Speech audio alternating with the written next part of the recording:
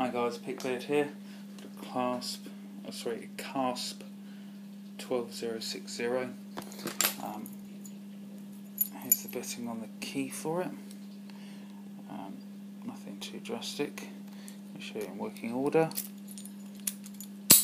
There we go. Working order. Key out.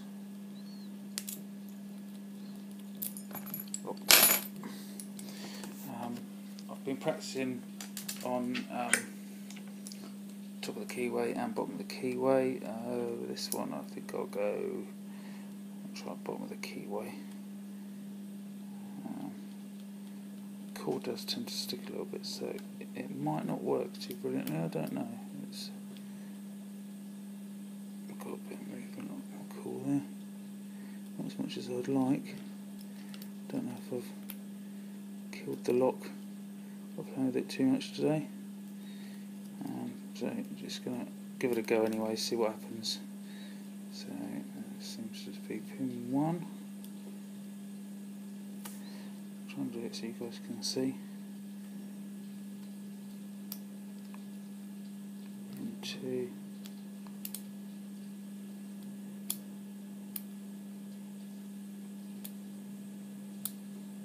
That's better. Pin 2, pin 3.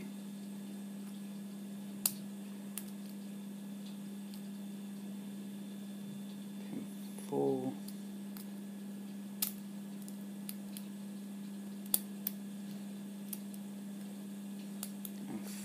Just checking them again. Normally pops on pin 4, so I don't think there's any security pins in it because I'm not getting any counter rotation.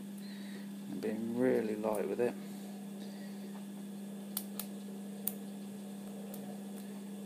Feels like the cord did move a fair bit then.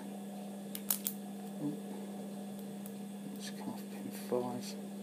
Try and get back on him. Yeah, I think that got him.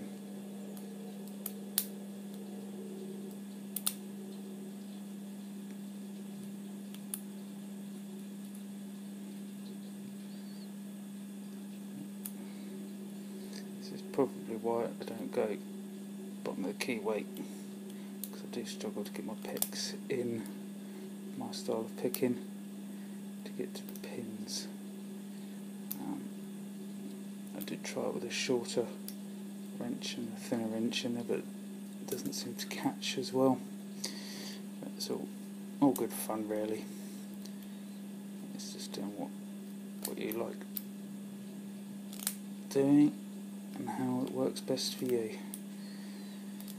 This is why I shouldn't really change the way I pick.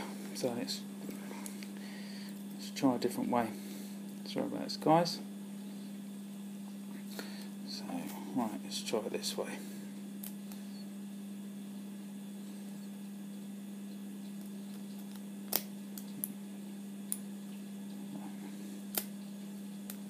One, 2, 4.